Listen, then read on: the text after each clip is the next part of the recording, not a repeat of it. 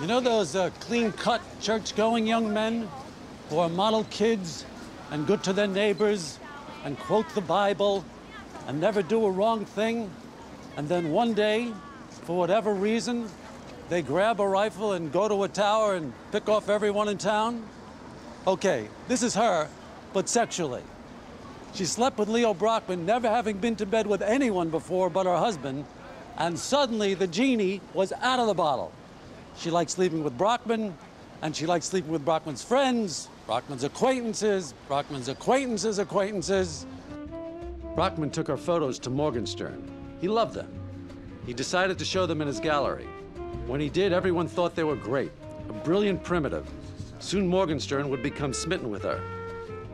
First she moved in with Brockman, then she moved in with Morgenstern. Then she moved in with Brockman and Morgenstern.